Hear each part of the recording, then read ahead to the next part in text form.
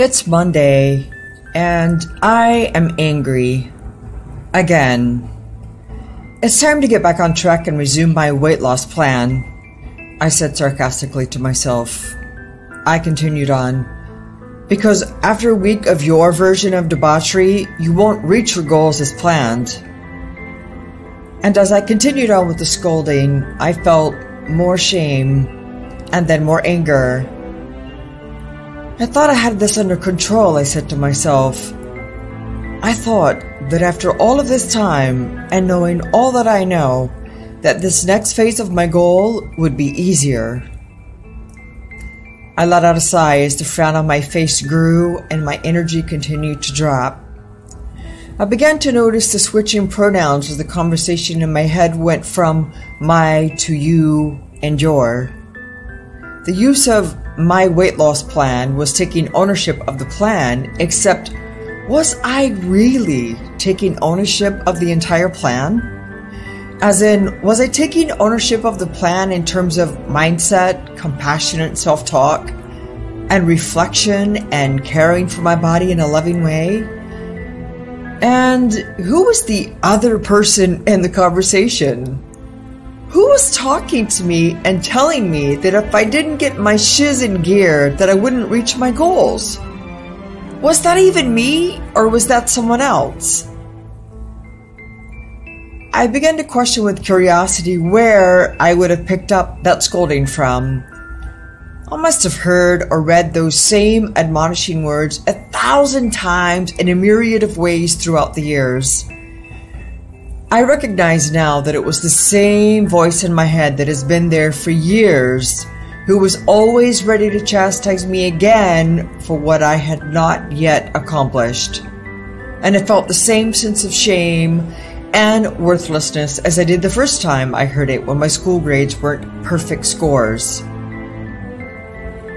This sense of perfection plagued me for years in nearly every area of my life. The tongue lashing I received was a very loud, domineering voice in my head, and it was a voice I both revered and feared. Yet it wasn't even my own voice, it just sounded like it. Once I learned that being perfect was the way to earn smiles, rewards, and love, there was simply no other way to be. Anything less than that wasn't good enough, and I would be met with disdain and disapproval. This wasn't just about academics, it was about my weight too. Today, I often wonder why a 12-year-old girl would be on a diet, and I am curious as to how the dieting concept found its way to me. Where did I hear that concept, and where was it reinforced? I thought about it for a minute, and then these ideas came to me. I attended a church with my parents, and I remember all of the ladies talking about losing weight. Some joked about how things weren't going well, and others promised to get back on track. No matter what they said, there was always a sense of disappointment with self on their faces as well as in their energy.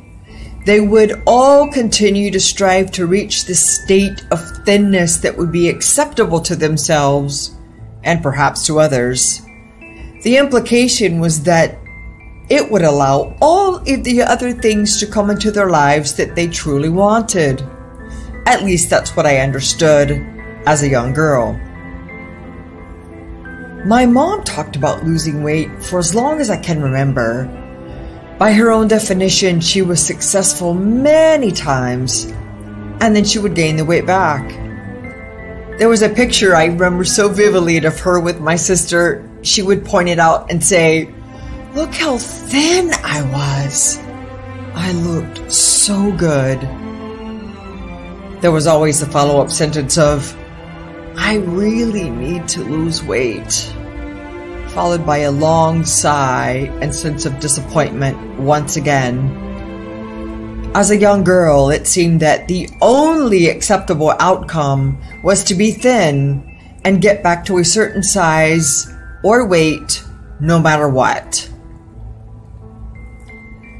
I realize that I'm running the risk of putting this all on my mom, her friends, and other young women, but I am simply using it to illustrate how some of this became deeply ingrained within my psyche. The indoctrination of unworthiness, unbeknownst to them, and obviously began there unknowingly, and none of them could have known the impact of their own persistent discussions about weight. It wasn't just the ladies sharing diet talk that impacted me, but this was at school too, where perhaps one is even more vulnerable to the social norms that are learned and established. Unbeknownst to my mother, I would peer over the shoulder of the gal in the bus seat in front of me who was looking at the strikingly beautiful models in the swimsuits and expensive clothes in the latest magazine. While I don't recall anyone ever saying out loud that we needed to look like those models, we were each picking up on the subtle cues of how others responded to the photos with the, "Wow, she is beautiful." I'm sure we each thought, boy, wouldn't it be nice if others viewed me in the same way? Heck, even as adults, many of us in our 30s, 40s, and 50s are still having those same thoughts. Picking up on those subtle cues is how we begin to learn behaviors that allow us to be accepted and part of the tribe, if you will. Those subtle cues are picked up and translated by the brain, which are later converted into thoughts and take years to decipher. They can sound something like this. If I look like her, then others will like me and I will be accepted. If I am accepted, then I can be part of the group. And if I am not part of the group, then I will be alone. And being alone and disliked will be painful. Of course, no one was consciously thinking those thoughts. But on the level of the subconscious mind, being a part of a group means survival. We must remind ourselves that primarily the brain is concerned with survival, especially in those early years, so those thoughts did serve a purpose at the time. Let's go back to those thoughts for a second. If I look like her, then others will like me and I will be accepted. If I am accepted, then I can be part of the group. But if I am not part of the group, then I will be alone.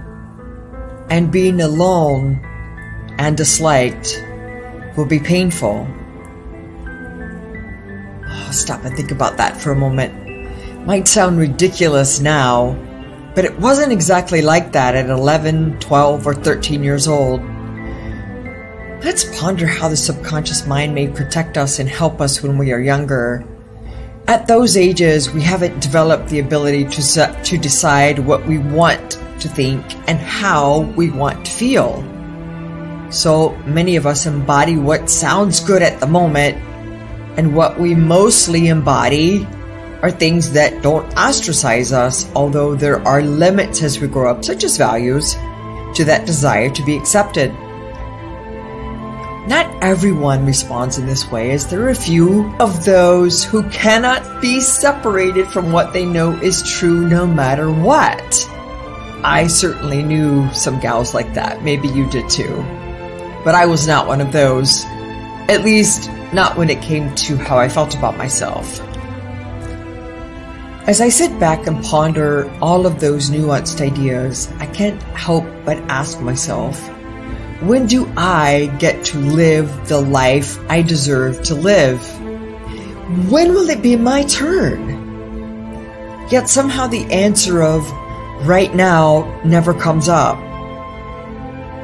I was living in the mental prison of my thoughts, and I used them to bribe myself with promises of rewards and love and punish myself if I wasn't compliant. If I didn't follow the plan exactly, a tongue lashing was lying in the wings. After all, I had already embraced the idea of not letting myself off the hook. Almost all coaches teach that, right? This isn't about who's right and who's wrong and which teaching philosophy you should embrace. This is about compassion. This is about being your own advocate. Seriously, with all of the tongue lashings, who is coming to your defense? If you aren't your own best friends, who will be? You and I both know that we have said things to ourselves that we would never say to a best friend. So why do we tolerate berating thoughts when we would never tolerate them from someone else? It's because our thoughts are mostly on autopilot, and too often we don't even know that they were thoughts we consistently have, but we feel the energy slump as the shoulders drop. We feel the innate disappointment with self. We feel the judgment and the shame. Yet as an adult, if someone said those things to us out loud, we would react in defiance. Perhaps we would curse them out and then cry in silence. And then later we would find a way to never converse with that person again. I believe that we succumb to the internal voice because it's ours, even if those thoughts were ones we picked up along the way. However much those thoughts seem to derail your best efforts, they did serve a purpose at one time. At some point, you decided, whether you knew it or not, that it was best to embrace the thought, then reject it. At that time, all of the pros fell on the side of embrace this thought for your own survival. Your voice was always powerful, and when you were young, your subconscious made split-second decisions to ensure that you would make it to the other side. Then, as an adult, perhaps we never realized it was necessary to decide if those same decisions were serving us. If you've ever attended a Tony Robbins event, then you know that you can make massive shifts in every area of your life when you make the decision to do so, and it feels aligned. One exercise that I found to be so powerful that it literally made me shake was one which was part of the Dickens process called I Am the Voice. The event is centered around taking back control and becoming the dominant force and voice in your life. At that time, since I generally believed that I was powerless as a creator in my life, it's no surprise that this exercise was difficult for me. I still hadn't recognized many of the thoughts I had weren't mine. And when I tried to take control, perhaps a part of me still wasn't ready. Or perhaps it was the part that didn't believe I could take back control. I would cry and shake as I confidently tried to yell with authority, I am the voice. I will lead, not follow. Not only did this happen during the UPW event, but I would cry and shake as I tried the exercise once the event was over, and I couldn't quite get the words out. I always felt this gigantic lump in my throat as I tried to squeeze the words out. I never quite understood why this would happen.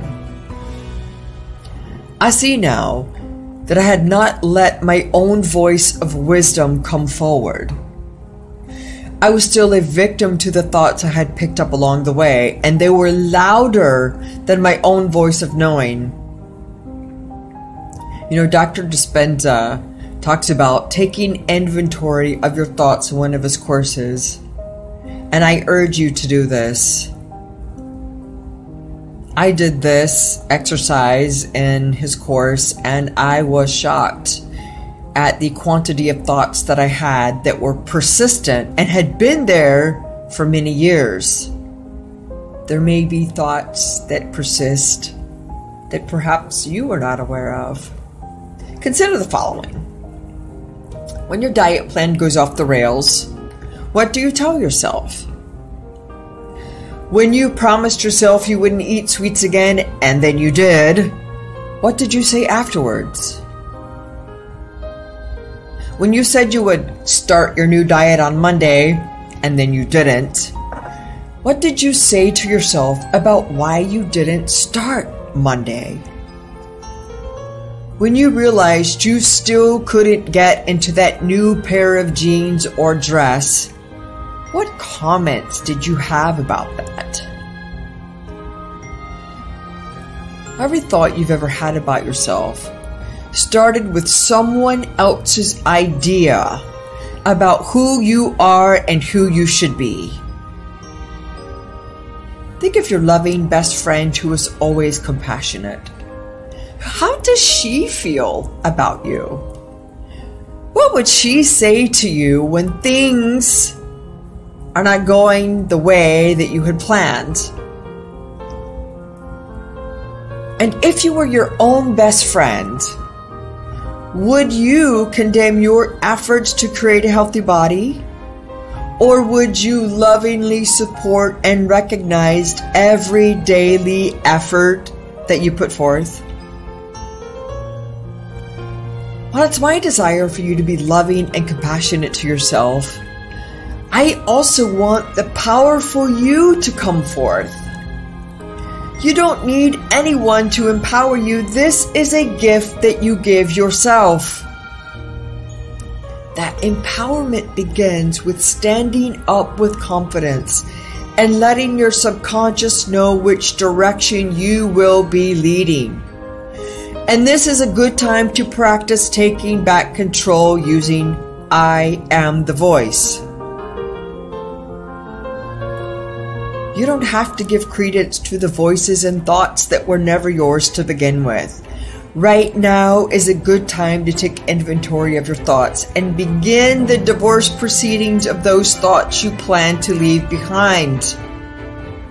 You'll recognize them as scoldings, the tongue lashings, the dominant voice that seems to imply that you're not good enough, or that you can't do it, or that you'll never get it right. Screw that. Your entire life is about an experience that you create, an experience that allows you to grow and flourish as you were meant to. Visualize yourself cutting the strings to the mental prison of thoughts that are preventing you from leaping forward with your dreams and having what you want and being who you want to be. Unleash the vibrant rebel inside and let her stand up tall and say, "Now I am the voice. I will lead, not follow." You don't have to wait until you lose weight to give yourself permission to step into who you are. You are already that. When you were born, there was a universal celebration because another soul would thrive and add to the expansion of the global collective. You are already worthy. You are already beautiful. You are already incredible. You are already becoming all that you need to be.